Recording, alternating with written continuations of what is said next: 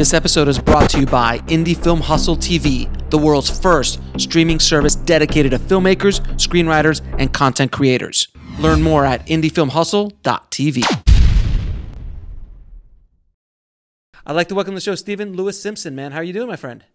Very well, thanks. And you? Very good, man. Thank you so much for being on the show. You have a very unique distribution story. You have a unique film, and I wanted to get into the weeds with you about it because it is you're doing things that arguably shouldn't be done, as they say, and shouldn't work, as they say. It's traditional thoughts occur in the industry. So that's why I want to I always love bringing people who break the rules and then show you how they broke the rules and how it could apply to your films. But before we get into it, how did you get into the business in the first place? Oh, well, I mean, I grew up in a town, Aberdeen, Scotland, which, nobody had ever made a movie there before from there. Right. And when I was about 17, I picked up a camera, started shooting things, became interested in the business, but there was no platform. So I ended up being the youngest fully qualified stockbroker and trader in the UK, and did that for a little while and shot things off in between on the side, set up this film group and wrote scripts and stuff. And then when I was 22, a chance phone call led me to sort of giving that all up, jumping on a plane, moving to LA, and working for 6 months at Roger Corman's studio, which was the only place in the world I wanted to start. Absolutely. That must, you got to tell me some Roger stories, because that must have been a hell of a film school. It was, but this was actually, I think in a way, I mean, the classic era was the 60s, 70s, late 50s in many ways. But since then, I mean, he just got more prolific, but the video age, just crappier films. But I was there during the time of Carnosaur and the Fantastic Four. Oh, you were there when they shot. Oh, yeah, I was there. I was there when they were casting and all the way through. For everyone listening who is not aware of this, Roger Corman, the world famous, legendary film producer, out of hundreds, if not thousands, of films that he has created, Fantastic Four was the only film he never released. I think it was if I'm not mistaken, correct? Yeah, but it was made never to be released. Right, because it was like they had the rights. Marvel sold the rights off, and they had to make it. If not, they would lose the rights. So they quickly made it. Roger, yeah, it was basically this. I think it was Swiss German company had the rights, and they were going to lapse by 31st December, and so unless they were in production. And so Roger's production started, I think it was either 27th or 29th of December. Oh, Jesus.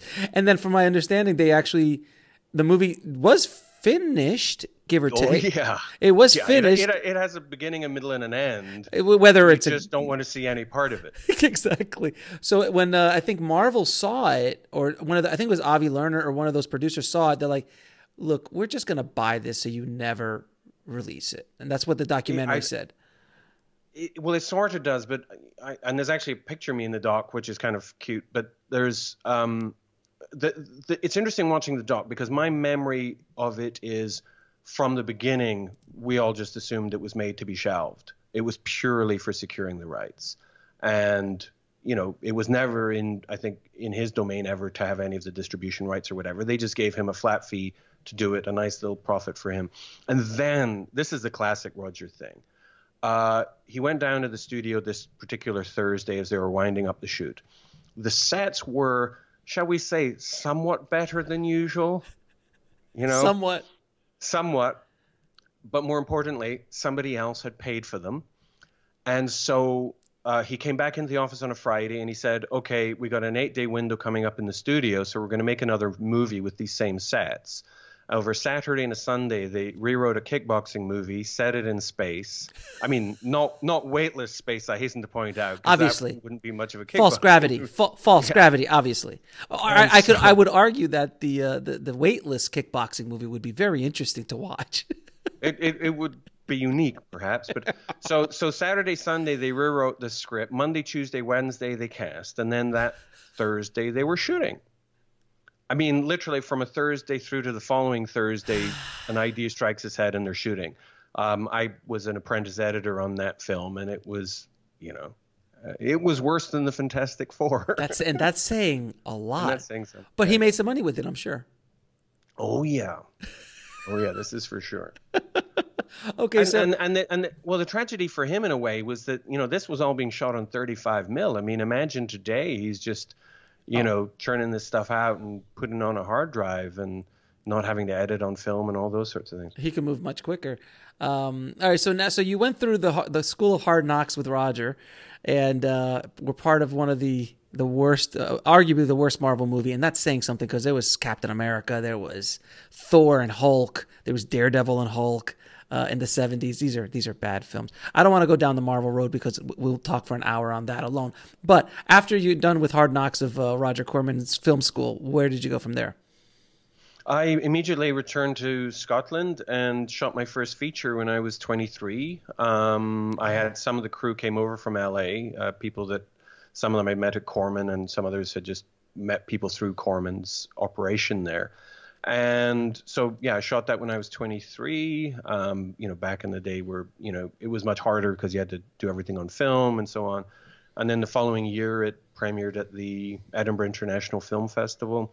And the UK was a barren wasteland of filmmaking at the time, particularly micro budget. And, I was the only Scottish filmmaker that year to make a movie, of 5 million people.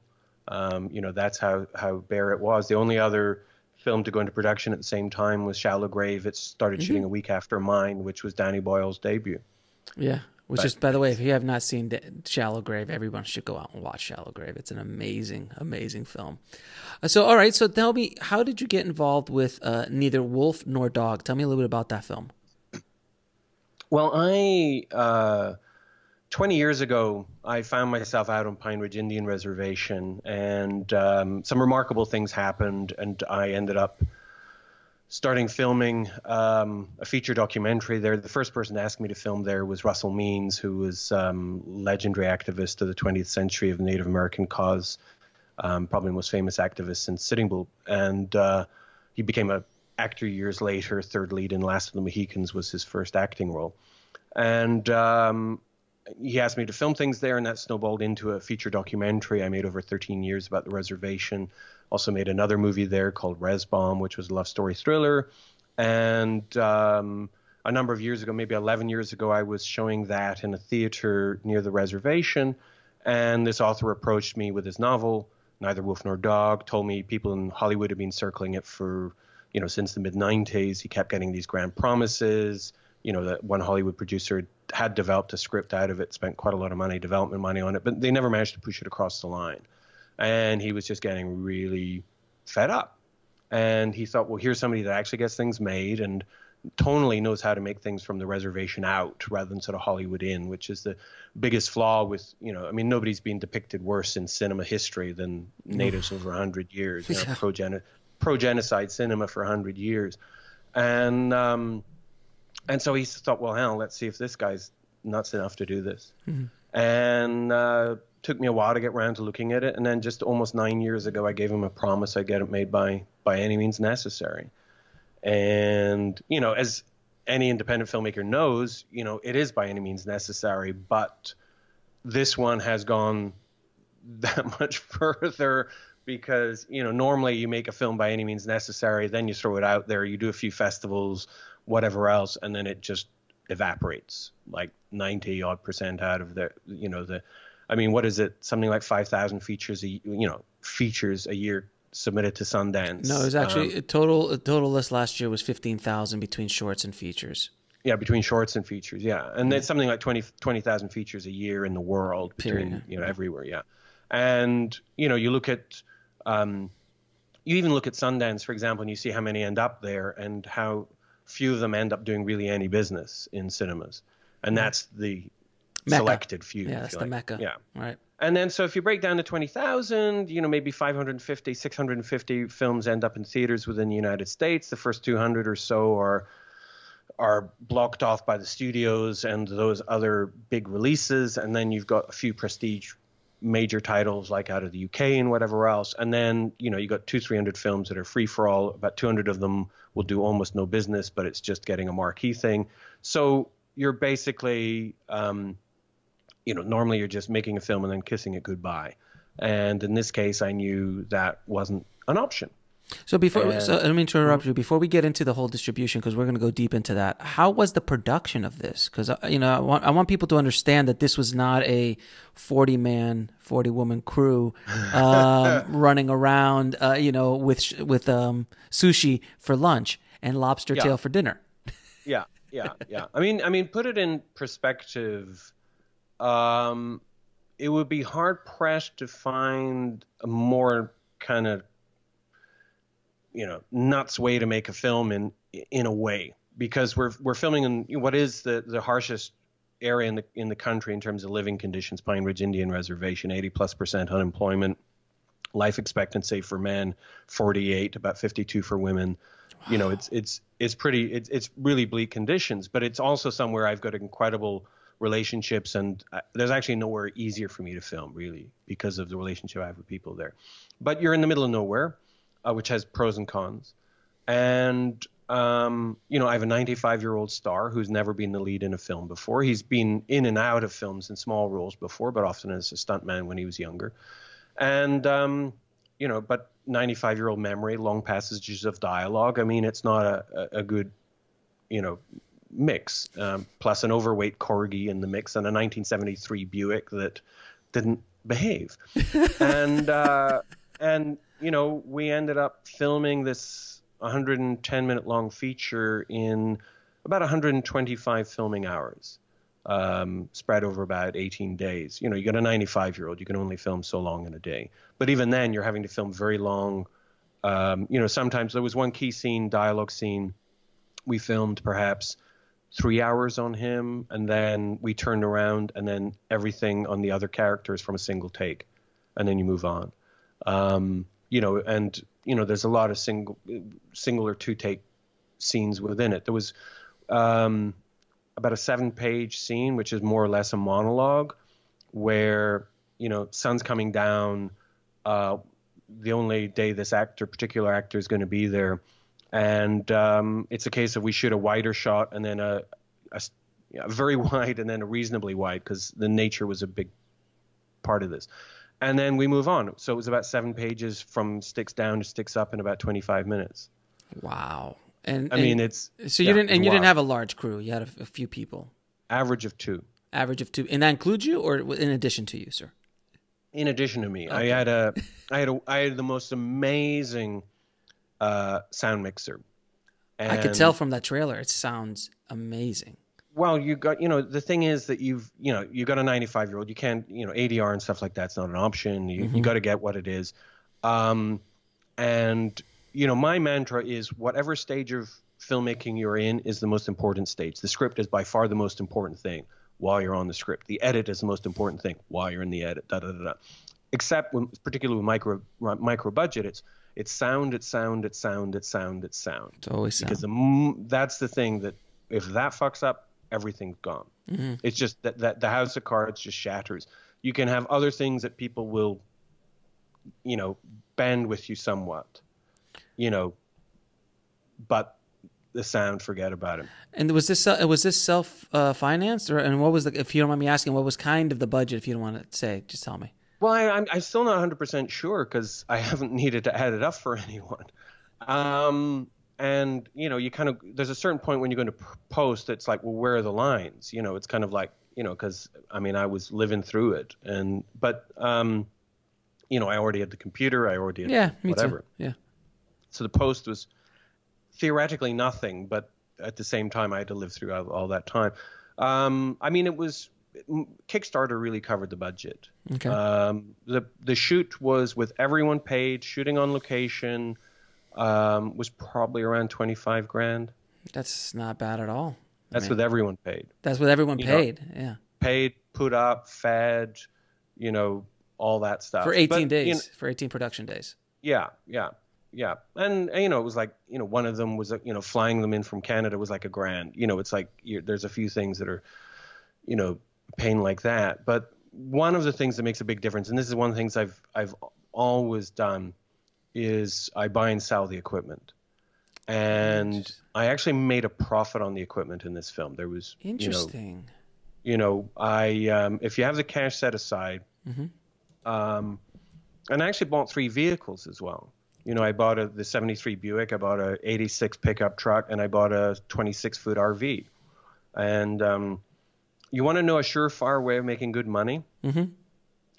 Buy an RV in Rapid City or somewhere around there in the middle of October, because nobody's buying an RV till May. Mm-hmm. So it's a buyer's market, mm-hmm. and you can get an amazing price. Right. And then sell it in LA in May, just before Burning Man. That's right. You're absolutely right. Yeah. Because every who is going to be needing an RV. So that's funny, and you make a profit. I bought this RV for $3,800, and it was in nice condition. I sold it for $9,000. So you did a little arbitrage. Arbitrage. He thought he was getting he thought he was getting a deal because he got me down from 9.5. That is a film entrepreneur right there, my friend. That is a hustler. I like it. And you do the same thing with the gear as well. Pretty much. I mean, I lost a little bit on. I shot with a red one. Sure. And I lost a little bit on that because I held on to it for quite a while. And but I bought the Steadicam, had it shipped from China, rented it a little bit afterwards, made a profit on it. Same with a lot of my lighting and a few other pieces of kit. And so I mean, and one of the other cars I made a bit of money on. One of them I lost a little bit, but overall, you were profitable on on buying your cars, your gear, and then reselling them back afterwards. You were in profit. Yeah. So basically, you got all of that for free to use for your film. Yeah, and then you made a little cash. Yeah, and I fronted that all myself. That Correct. was separate to the sort of Kickstarter money, and it was, if I mean, I always had some kit staying, I mean, it's always that thing, things like mic speakers and lenses you hold on to. Sure. Cameras you get rid of because next year there's something better.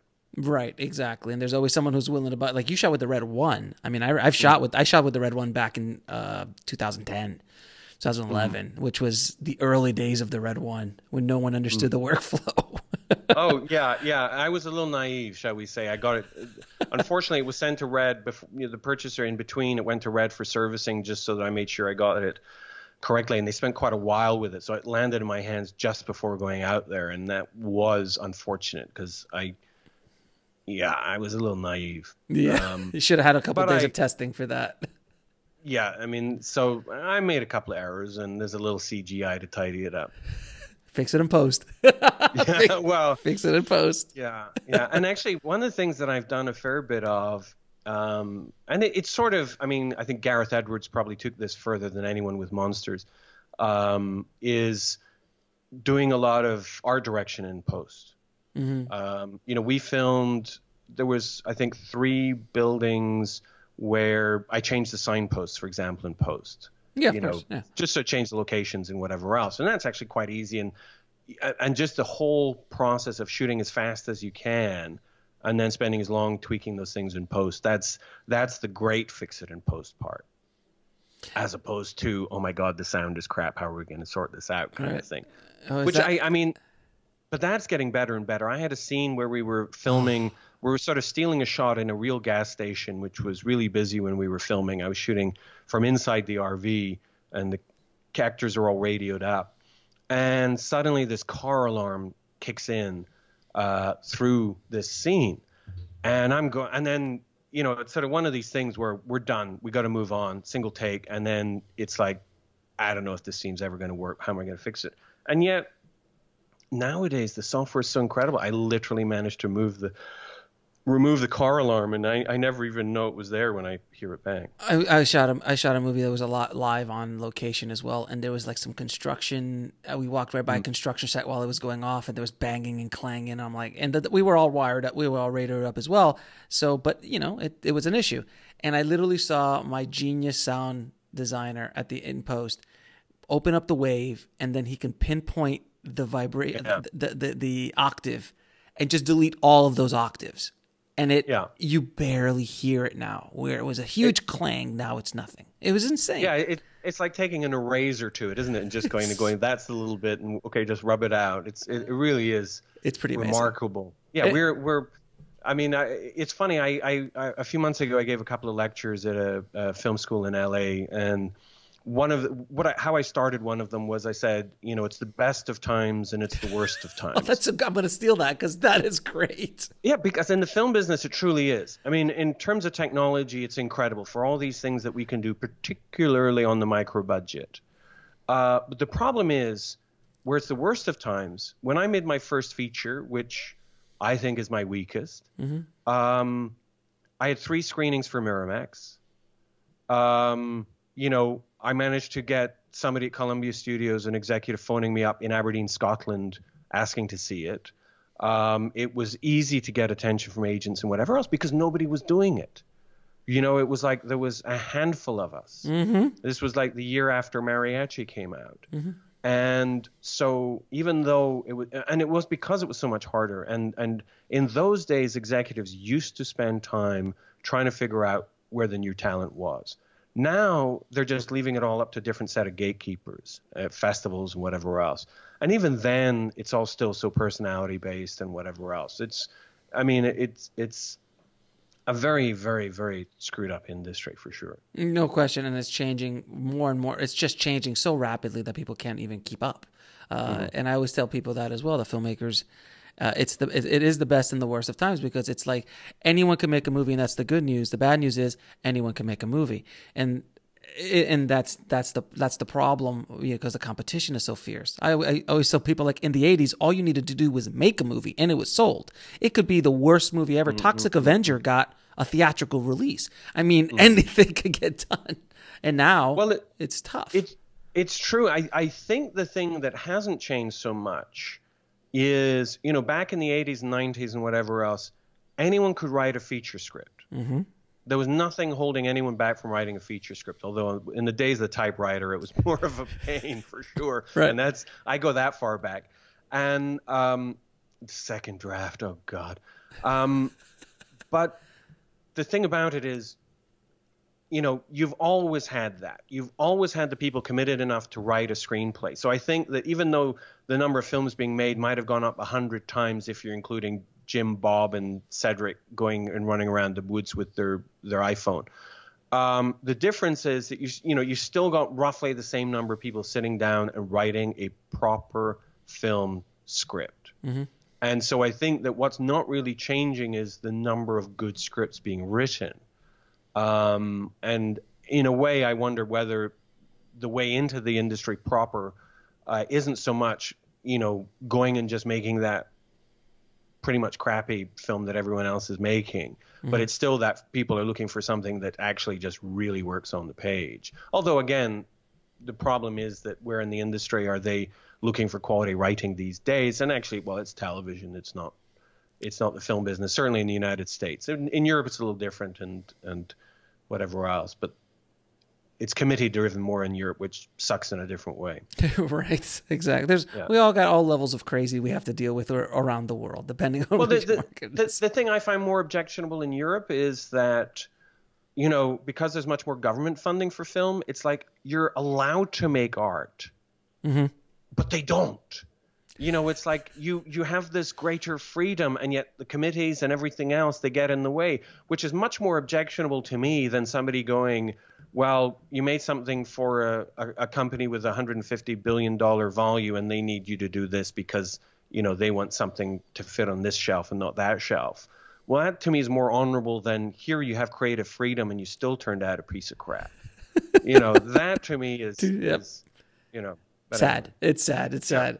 So, all right, so you finish this film, and now what is your experience in the distribution realm? Like, did you, from the very beginning, decide to do self-distribution? Did you go down the traditional road and just say, this is not for me? What was your plan? With this one, I've been in the business long enough not to take the industry seriously in terms of, integrity or looking at things in too great a detail. But because I had, particularly my 95-year-old star, give a very committed performance, and my other stars be very committed to it, and also in a sense, kind of pandering to the desires of the author, I thought, well, I'll really try to get it a great platform. I thought more than any film I've ever made, this is the one that's got a chance of getting a big festival, all that sort of thing. And as it turned out, the highlight of my festival run with this film was actually screening it just for the head of the Venice Film Festival personally in a screening room of LA. And he ended up passing on it very late on, but he was so gracious in how the whole thing was handled and turning it down. Being turned down by the Venice Film Festival was the highlight of my festival career with this. You know, we ended up playing a few festivals, some okay festivals and whatever else, a couple of nice ones in Germany and whatnot. But I've never been knocked back more by festivals than this film. And this is my most festival-friendly film. That's my most culturally important film.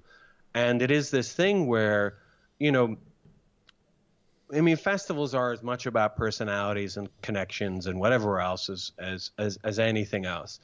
And you know, there's a certain point where I just thought, well, this is a complete waste of time. But I should have just walked straight past that. I should have just gone straight out to my own form of distribution. And along the way, you know, I'm messaging the usual players, you know, Cinetic and CAA and all these folks, and they're like, great, let us see it. We'll, you know, this sounds interesting, let us see it. Beautiful thing about Vimeo is, and I set up private individual links for everyone, a little controlling perhaps, but so that I can see who watched it. Yeah. And none of them bothered even watching it. And so you're like, it's not like I got knockbacks. They just never got round to it. And there's just a certain point where you go, okay, well, fuck that, on to the next thing. And so I thought, okay, now I'm just going to see what I can do getting it out into theaters. And my strategy was very simple from the beginning, which was I want to be a big fish in a small pond, not a minnow in an ocean. And I knew where this work would be, well received. And so, the first ever showing I did theatrically was in this tiny little theater on the reservation I filmed in. And that was just very, very simply because they're so tired of people filming there and never being heard from again. And my relationship there is too precious to me, and they always get it first. That's just my golden rule. And then a few weeks later, I released it in 4 theaters, conventionally, Friday openings for a week. One of them was in Bemidji, Minnesota, in a multiplex, 10-screen multiplex. The novel was written there and well known there. Rochester, New York, also multiplex. Just convinced them to take it.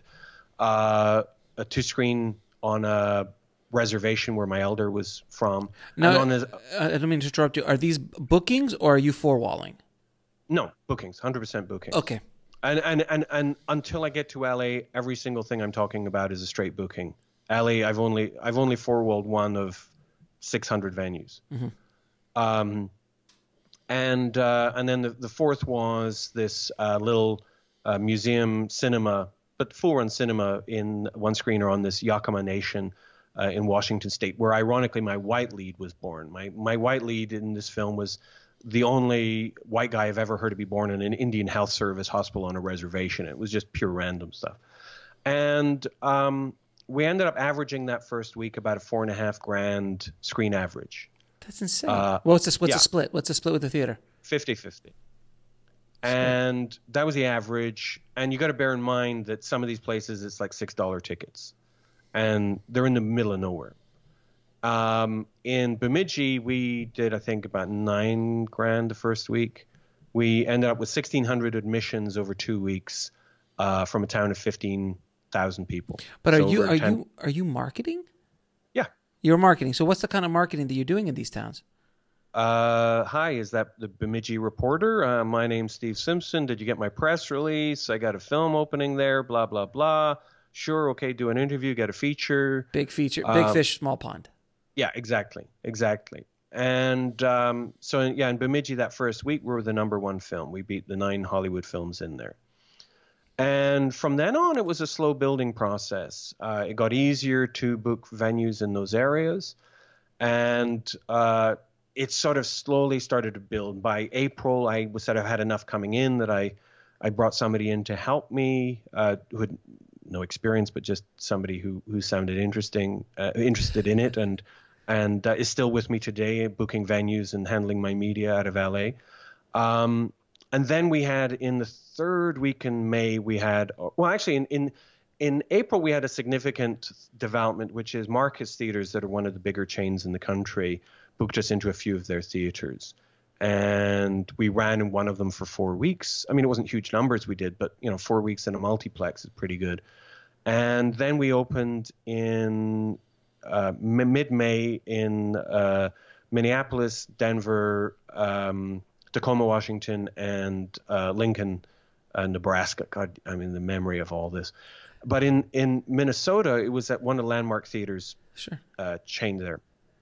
And it was phenomenal. I mean, literally, one of the managers was reaching out to me with, this is the first film to sell out a whole bunch of showings since the previous Star Wars movie.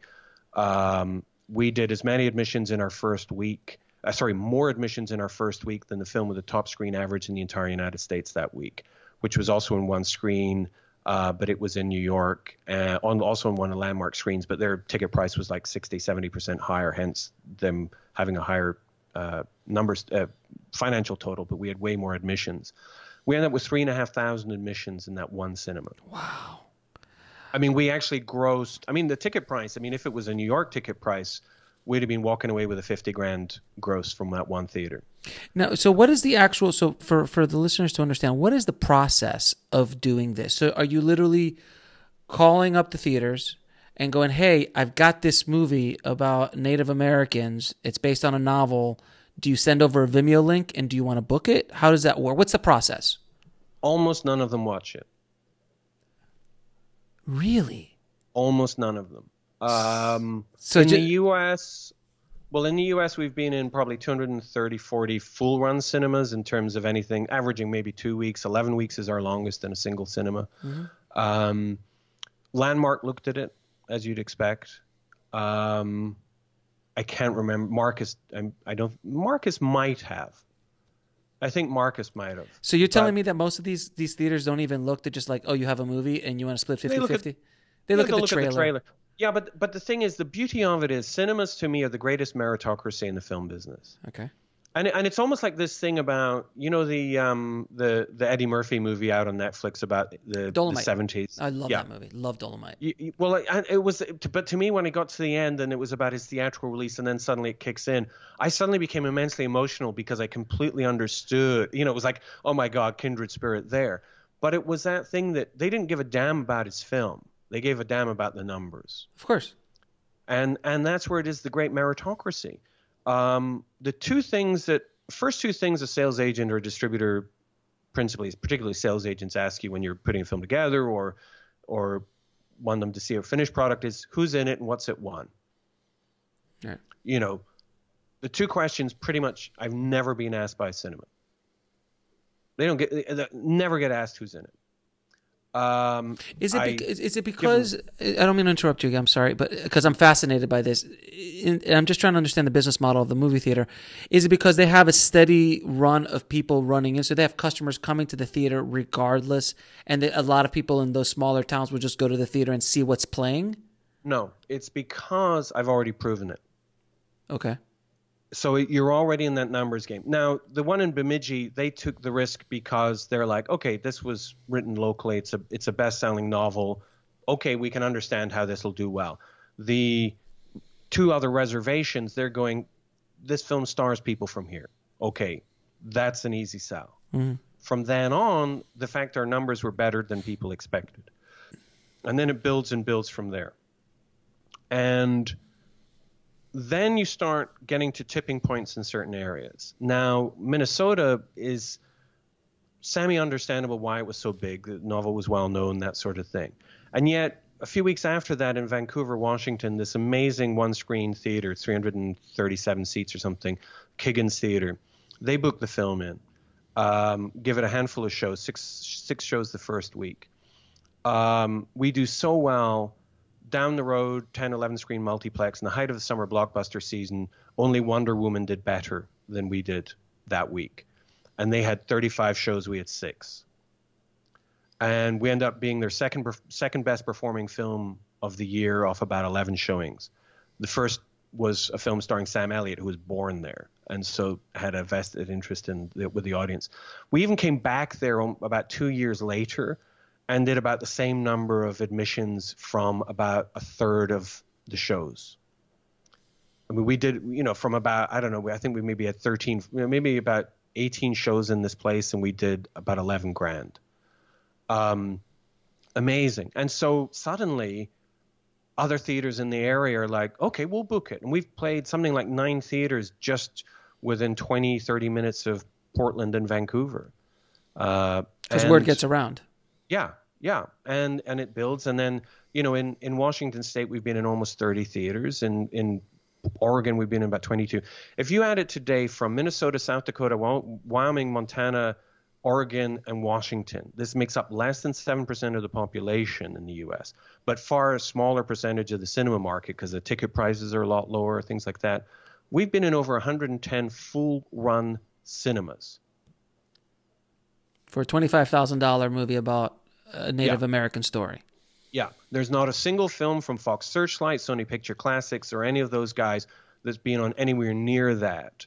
The writer actually shot on the exact same land as my movie.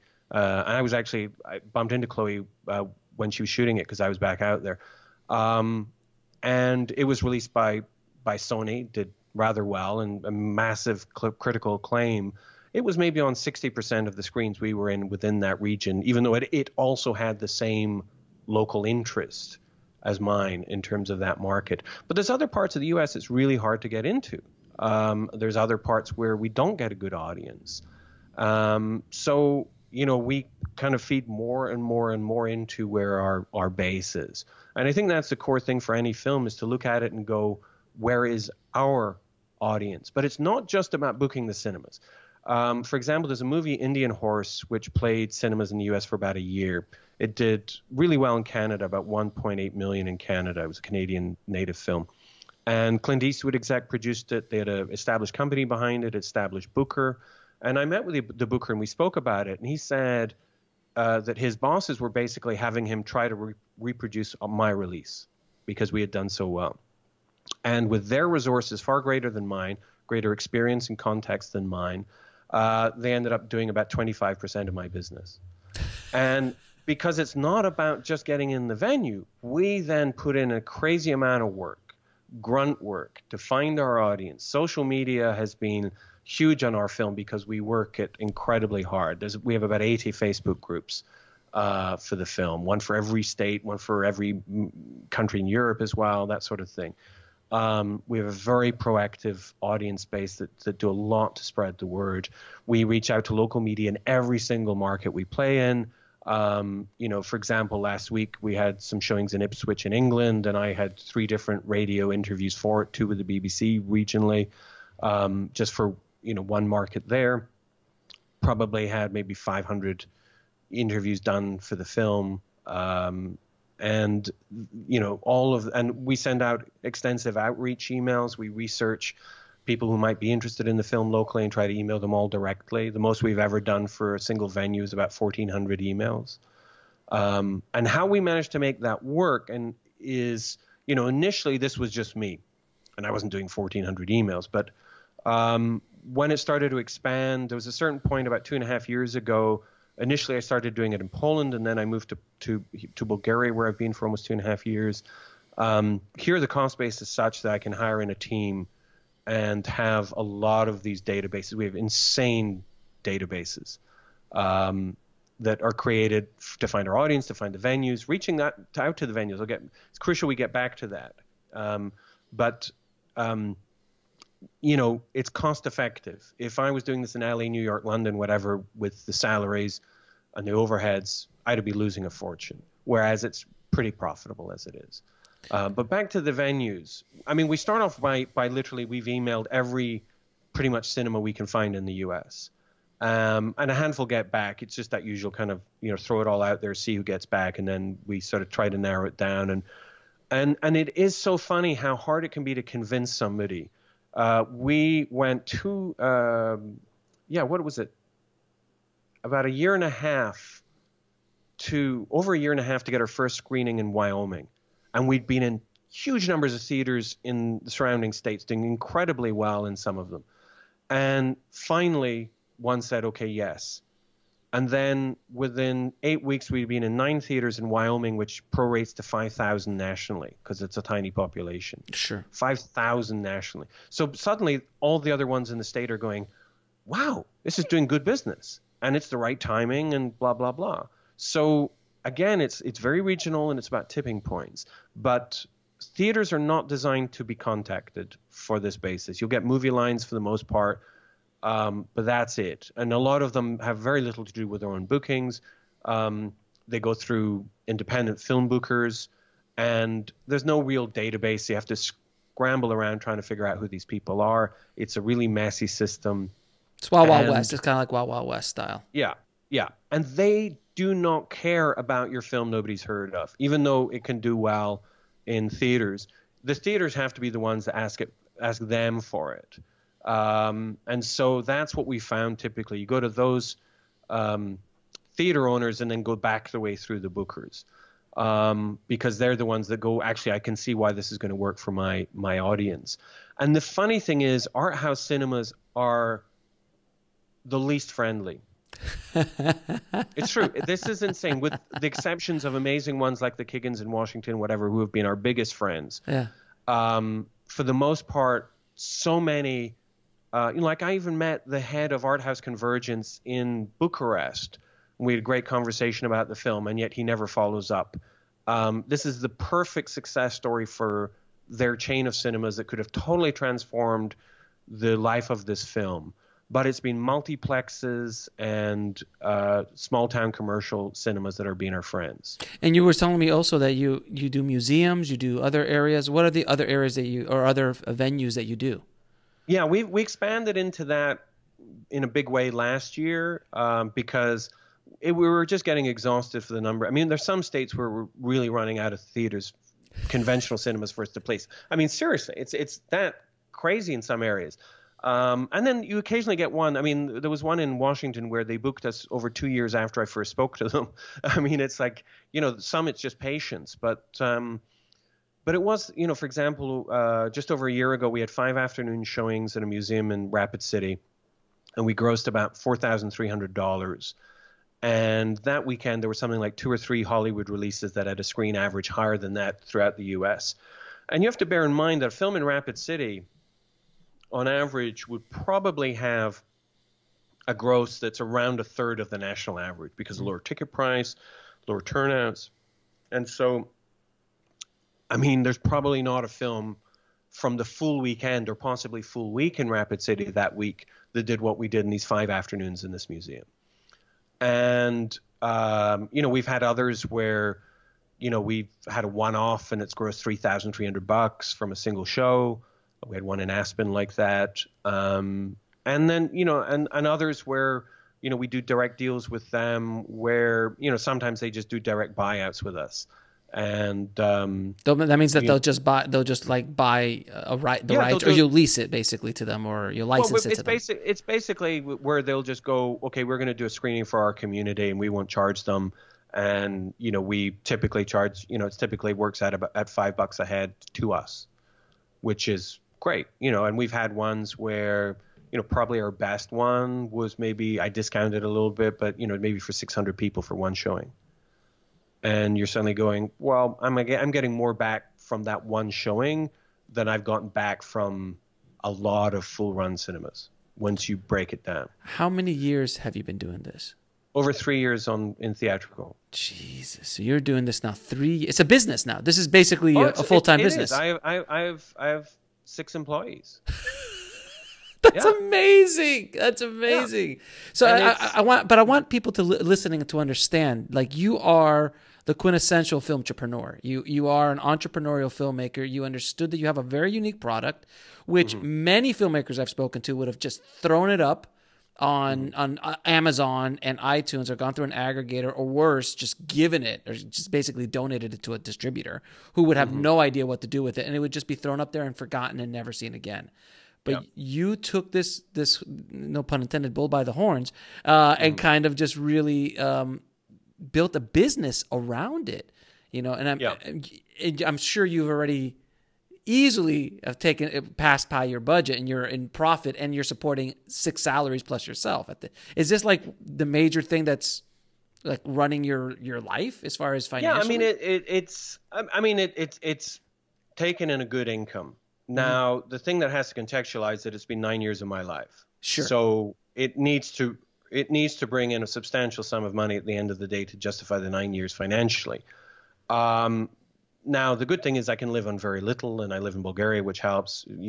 A stunning place to live, but it's very inexpensive. But it also means that now I have the infrastructure. Now, the thing about it is people go, you're insane spending that amount of time on that. Why don't you just go make your next film? Well, as we all know, going to make your next film is spending X number of years trying to raise finance unless you're lucky and whatever else. I plan to shoot my next film the moment I'm happy with the script and I'm happy with the cast, because there's a decent income that's come in that I have not spent. So it is amassing. But the other thing is I have this theatrical distribution set up. I have now done theatrical distribution in 4 countries so far. So we've also done Canada. We've done the UK. We're at about 6-day cinemas in the UK. We also released here in Bulgaria. We did quite nicely. We did probably not far off some big independent films like The Killing of Sacred Deer. And I have now an official distribution company here. So that film, I'm going to shoot an international thriller in Bulgaria, but I can immediately get it into Bulgarian cinemas. And there's a reasonable chance we'll make a nice percentage of our budget back, because I know it's going to appeal to the local market, and some local films can do very, very well here. And so I instantly have that infrastructure now. Now, people go, theatrical doesn't make money. Well, it does. You just have to be clever about how you go about it. Yeah, hustle. I mean, but the key point for me is when I said, forget all the other distributors, there was a light bulb moment, eureka moment for me. A friend of mine directed a film years ago with Ewan McGregor and Eva Green. And you think, 2 good box office names. It was released by IFC, and it grossed $2,900 in the United States. How is that a thing? How? Exactly. IFC, who are, one of the major independent film distributors, something like 25% of their films gross $15,000 or less. Why? Yeah. I mean, this is the crazy thing. There's in the 3 years I've been on release, they have, between IFC and Kino Lorber, who are the 2 most prolific art house distributors in the U.S., they've released about 140 films, 160 films or so between them. And only, I think, about 12 of IFC films have outgrossed mine, not a single one from Kino Lorber. Jeez. And they're the experts in this, and I've never done this before. And it's just pure graft. And they would have both turned down this film. Mm-hmm. And they'd have both done probably $20,000 with it. If you're lucky. Mm-hmm. If you're lucky. If the Ewan and the Eva movie only made $2,000, I can only imagine. Yeah. Now, I want to also tell your listeners out there the biggest mistake I've made in this entire release. Uh-huh. And for the longest time, I was thinking, how am I going to get a more national presence for this story? The release is so unique. The film is so unique. The cultural importance is so unique because of Dave Bald-Eagle and Wounded Knee. And this is one of the most important Native American films ever made because of Dave Bald-Eagle, our elder, who's in it. And all of these amazing things about the release and how unusual, da-da-da-da. And it's like we're getting amazing local media servicing the release very well, but not servicing us in a national media context, not helping us for video on demand or whatever else. And I kept thinking, should I invest in a film publicist that has all these connections? And finally, in September, I four-walled a theater in LA, in Pasadena. And I contacted a lot of publicists. Almost none of them bothered replying. One of them, who I spoke to, we spoke for an hour. And the key thing I stressed the whole time is, we can email all of these people. We can email all the film media in the world. They just don't get back to us. So the reason I would be paying you this large amount of money is because you have these connections to pick up the phone and say, hey, what do you think of this story? And that's the basis we work forward on. And as we head towards the release, she sets up a TV interview on KTLA in the morning, and which was a nice piece, wonderful. They did actually a very nice job with it. but it was nice because the producer was part native and just felt a kinship with the story. So it landed on the right desk. I also did an interview with Variety, got a full page in that the following week after our opening. And other than doing 3 little online vloggy things that she set up for me that nobody would ever see, that was all the media that I got for my thousands of dollars. And as we sort of do the postmortem on it, I said, so how many of these people did you phone? And she said, well, nobody picks up their phones.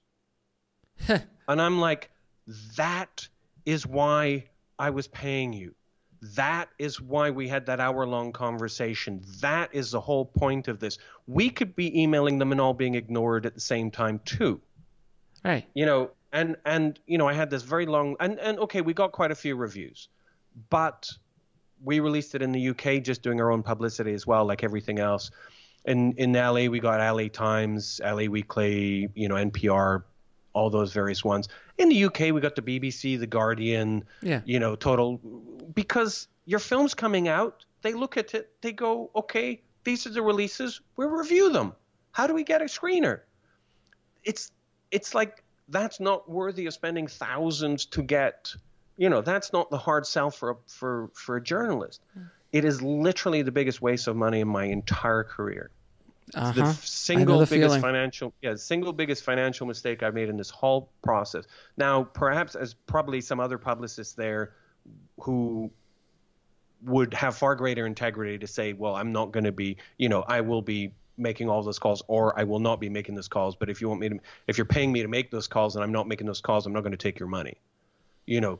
And so it, you know, simply put, if I put those thousands into Facebook ads, yeah, you would have gotten better. I would have done far better. I mean, as it stood, we were the 8th highest screen average in the US that week. You know, we did fine. Our so that was a positive experience in Pasadena? No, I mean, it was if I had no publicist, I'd have walked away reasonably happy. You know, I'd have washed our face almost with it. It's the publicist that was the flushing the money down the toilet, and that is, I'm going to be furious about that for the longest time. Oh, I know the feeling, brother. I had the same experience with a publicist in my book, my first book. It was such a waste. I could do much more myself, and reach out to people myself. So, and that's something I realized, that publicists are not, you know, maybe when you're at the very highest levels and you got these publicists that are being paid $20,000 a month, that they could literally pick you up and, like, you're going to go on Entertainment Tonight, you're going to go on CBS, you're going to go on 60 Minutes, you know, maybe, but even then, the ROI is just not there. It's just not there, and not for this kind of scenario that you're putting out. So I wanted to just kind of, you know, wrap it up with, you know, you've basically created a film for a niche audience, which is a specific kind of audience who want, obviously, fans of the book, fans of Native American stories. You've then put that film in markets and areas where your audience lives, or you can cultivate relationships with that audience, and you have built a business around it for the past 3 years, doing solely theatrical and public screenings. Is that a fair? Essentially, yes. I mean, we have the capacity for, you know, DVD. We have a sort of import model. We're not selling it within the US, but people can buy it and import it. We have this model where we have a warehouse in China where they do our shipping.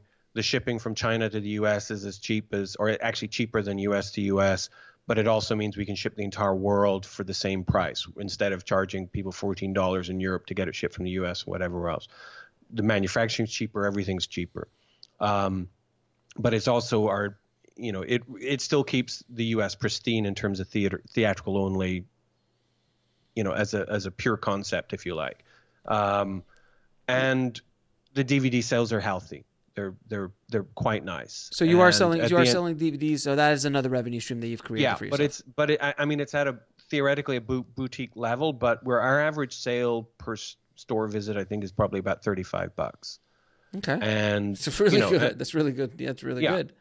Yeah. So So we don't need to sell a lot to do quite nicely. So when do you have a plan to stop this crazy train? When another 5 years, another 2 years? Much longer are you going to keep it in theatrical, or are you ever going to go to on demand if you even want to? Does it make sense to? Well, the thing about it is, the thing I found is I want to be setting up this business so we're dealing with all these companies directly, and I don't want intermediaries taking money just for the sake of it. And I've had some a while ago approach us about that. So for me, it's like getting to the point where they can ignore us. They can't ignore us any longer. I mean, my position is quite simple on this. I don't for a second believe, as well as I've done with this film, I don't for a second believe that a really big hitting distributor who knows what they're doing. I mean an imaginative one like the way the Weinsteins or Miramax before them were, where they could take something and market the hell out of it, that they couldn't do at least 10 times the admissions that I've done with this film with zero experience. I spent less than $1,000 as my outlay at the beginning of distribution. Now, if they had 10 times the admissions as I had on this film, that would be 1 million admissions in theaters, which would, on an average ticket price, put us maybe up at 8.5 million as a gross domestically, which puts us really hitting the higher echelon of what independent films are doing. I mean, that's, where as it stands, we've outperformed, like Daniel Blake, Palme d'Or winner. We've done 4 times the admissions of that, which just shows how desperate the U.S. market is. I mean, it was making millions in France, millions in the U.K. and that sort of thing. And in the U.S. it's doing like, I don't know, 250 grand or something. But yeah, I mean, it's the secondary platforms. The thing I always have is we don't get media for being in all those other things. And the more the more media coverage that we get, the more we build for all those other market streams. And, I can be in for the long haul. The film has to get to a point of having a cultural existence. And it's something where people see it as communities is very important. And, also in terms of when it gets a hold in, I mean, even with the DVD sales that we get, I see the towns we've already played in heavily in those places and not a lot to the regions we haven't played in yet. So there's definitely a huge benefit. But, the other thing is that I'm very loyal to my team because they've been very, very loyal to me. And so it's also a case of, while we're profitable, I want to keep this going as well. So, they're in those positions long enough, hopefully, before I put the next thing in the pipeline. But also I'm open to potentially doing service deals for other distributors going into self-distribution, whether it's picking up part of it. One of the things we've done that saves money a lot has been dealing with our own DCPs. In the UK, I've taken a lot further, where I do a lot of theaters, having a lot of theaters download it directly from my own cloud, so there's 0 delivery fees. That doesn't really wash in the US particularly, but we do our own, crew hard drives, we do our own formatting and everything else, and we've saved a lot that way. There's a lot of things that we can do for other people, especially on the database gathering, the local media, things like that, apart from anything else, because we started to build a lot of connections. So you've created this infrastructure. You've created this basically indie film self-distribution infrastructure that you could plug in other films into that infrastructure. And I mean, to be honest, what fits best is if we find similar films of sort of meaning to communities. Other Native American subject films would work well for us, but the funny thing is, with a lot of places we've played in, it's a little bit like the faith-based market, which kind of is not where I would normally go with anything, shall we say. But it's a similar way to how they market it. They know where they're. I mean, we reach out a lot to churches because, there's a lot of journey to understanding and so on with our narrative. So, and these are groups that are easy to find, and but again, it's sort of that thing where if somebody had a skateboard movie and they said, we want you to find every skater community within the United States. It's gonna be rough. Yeah, we got our team on it. I mean, the thing is that our cost base is such that we can explore that. We've already got a database of essentially the emails for every library in the United States, pretty much every college, every cinema, pretty much every small town theater. We're talking about tens of thousands of email addresses and contacts for these things. And this is the thing, we're picking up a lot of these small town theaters that have the ability to project. They do a lot of other things, but they can project. Would you take a film that's already available online, even if it's culturally, or it has to be a theatrical window? It just has to be relevant to the venue. And okay. For example, this week we're back in the same museum in Rapid City, and we're having 4 films showing there over 9 days rotating, and 3 of them are 3 features I made on that reservation. And one of them's a film elsewhere, a sort of mockumentary Native American comedy called More Than Fry Bread. And it came out many years ago, but it never played there, as my 2 other features hadn't. And it sort of fit nicely in that strand together. It's just things really have to make sense to the venues. Okay. And it's interesting that there's some guy, what's his name, Warren, who's been doing these ski films for I think 30 years or something like that. Mm-hmm. And it's really interesting when you see that he's created a extraordinary distribution network of venues, both cinemas, halls, other kinds of places that are now plugged into this kind of thing. And it was a model being created years before Fathom. Right. But it's a similar sort of concept. The other thing I would say, which is important, is a lot of people will look at these audience sort of crowd, the crowdfunding tugs. The tugs and the. The tug just went under, right? Oh, really? Yeah, Tug literally just went bankrupt and screwed thousands of filmmakers. I just broke the story a little while ago. Oh, really? That doesn't surprise me at all. Yeah. And Gather changed their business model they're expensive. And there's another one out of this. Well, yeah, there's another one I dealt with out of Australia. There's so apart from anything else, they've been all of them have been really problematic to deal with. We've had maybe 5, 6, 7,000 showings or something in the United States, and I started off doing some stuff with Tug and then walked away, tried to switch to the other 2, and they just were so pointless to deal with. And it's such a travesty because done right, it's the future. Yeah. And they've just all totally blown it because they've just made themselves difficult to deal with. But also just in terms of the pricing points. And the theaters the theaters are asking for way too much. To be honest, if you're talking about a theater in, a small town in Minnesota, they should be happy to get $200 for that one showing on a Tuesday night and getting a few people buying sodas and popcorn, because they're doing better out of that than anything else they're playing that night. Correct. Pretty much. Correct. Yeah. It should be a win-win. Exactly. And so, hopefully that'll sort itself out. But And what do you think the future is? Do you think, because people are going to theaters less and less, and I feel that there is, I think personally that there is a lot of potential for independent films in the theatrical environment, because there's only so many movies the studios are putting out every year. There are. I think the future is amazing, and it's just ripe for somebody to set up a different model. Now there's I'm trying to remember the name of the model. Preludio, mm-hmm.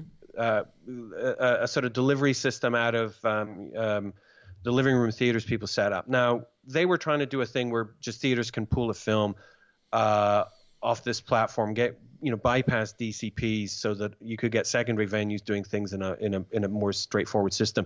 Even then, it's too much proprietary stuff. There needs to be a sort of open source solution where still films are protected, but where they're being pulled onto the systems at no cost, where the theaters just basically do a poll saying, here's 10 trailers, which one do you want to see the most 3 weeks on a Tuesday night, and we'll pick whatever one you vote for, and it'll be there, and there's just zero cost getting it there.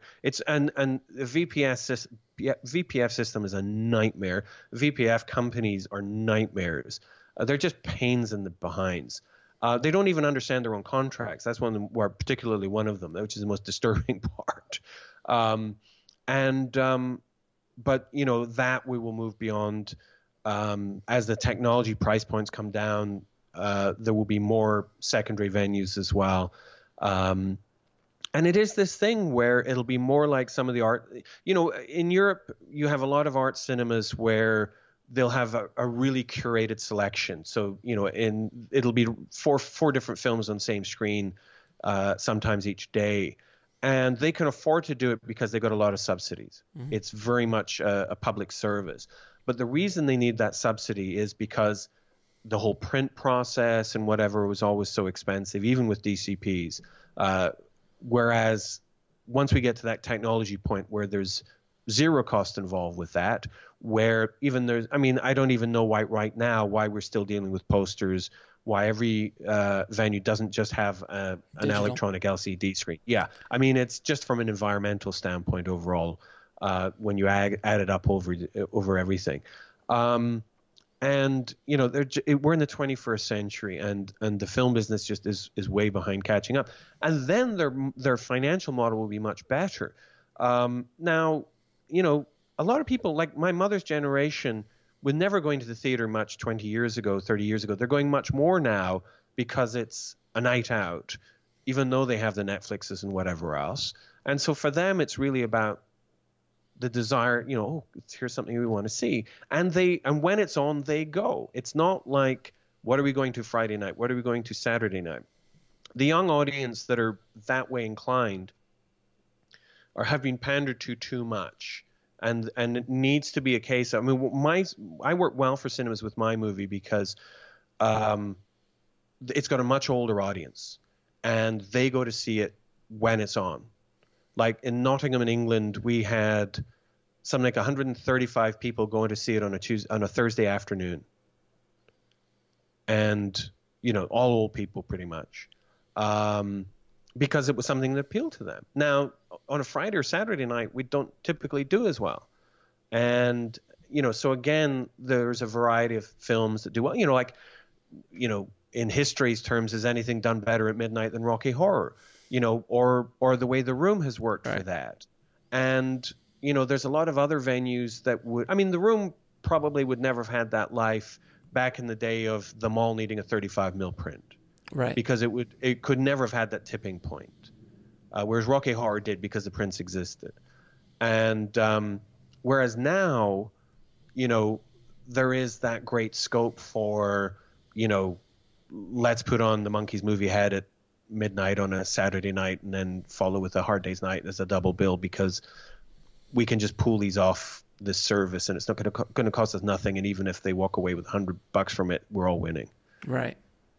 So I think there's an amazing future. It just needs to walk into the tech age. I personally think, and this isn't something that is a good thing, but if Facebook wanted to get into the theatrical realm, they could take it over in 2 years. Because their access to audience. It's not a bad idea. They could literally go, we know exactly what they want to see. We know exactly how to get to them. So everyone who is going to like The Room or is going to like a rerun of The Sound of Music or whatever else, and they can just market straight to them. And, they're winning because it's their own advertising spend to themselves. And it's almost like looking at it the way that Netflix, when they're advertising through their own platform or through their own email list, there's zero cost to them. So the amount of data they have on our habits and that sort of thing, and then they could take it secondary as well, that you just play the movies through your, a different part of your Facebook account, they could have unbelievable dominance incredibly fast. Very interesting. Well, I'm going to ask you a few questions to ask all of my guests. What advice would you give a filmmaker wanting to break into the business today? If you ever have a second's doubt about it, don't. Get the hell out. Do anything. If there's literally anything else you could do, doubt, don't do it because you're not strong enough. Fair enough. Is that true? Oh, and 110%. It's 110%. No question. I've never had a second. I've been in this a long time, sadly now. I haven't Sadly ever. I've had a lot of doubt about other things. Should I have that cheesecake or not? But never, ever about making films. It's not because I love it. It's who I am. It's 100% of who I am. No, you were bitten by that bug, and it's a virus, and you can't get rid of it. It just, it flares up sometimes, it goes dormant sometimes, but it's always there, and it can never get rid of it, no matter how much you try. Yeah. Now, what is the lesson that took you the longest to learn, whether in the film business or in life?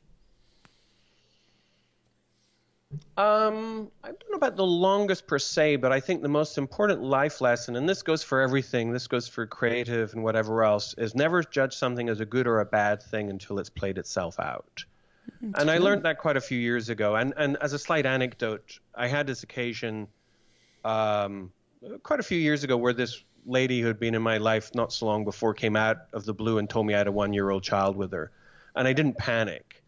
And I thought, well, this is curious. In 20 years' time, this relationship with this child might be the most beautiful, best thing that ever happened to me. Or it might be 20 years dealing with this crazy mother or whatever else. As it turned out, it took me a while to find out, she invented the whole thing. And so it just turned out to be a great story for moments like today. But the point was I never freaked out because I had no idea how it was going to play itself out. And there was a moment when I had about $500,000 on the table for this film from a tribe, and it was great, and we were negotiating with our lawyers and all these other things, and they were big fans of the novel and whatever. And old friend of mine in Hollywood said, "Why are you not more excited about this?" And I'm like, well, we'll see. We'll see how it plays out. This is a film business. and then a year went by, and a lot of different things changed, and problems on their end and problems I had to deal with and whatever. And then the finance collapsed. And he said, "Why are you not more upset?" And I'm like, well, I didn't really get invested. You just, let's see how it plays itself out. Good advice. So, but then it's hard not to take a lot of things personally in this business as well. I mean, I'd like to be zen about it, but I'd say to other people, don't hold grudges, but I'd like to take my own advice. I mean, obviously that publicist still bothers you. Well, yeah. Now, what are 3 of your favorite films of all time? Well, I always say Seven Samurai just because it's perfect. It is. And just for the hell of it, because my mind's going there, my favorite comedy is Love and Death by Woody Allen. Yeah, I remember that one. That's a good one. It's about the only film I could watch back to back. Gosh, I'll say. I'll speak for my teenage self. I would say I'll speak for my teenage self for picking up the camera for the first time. Enter the Dragon and the entire 80s works of Jackie Chan. Oh, he's such a genius. Absolute genius. Not just a genius, though.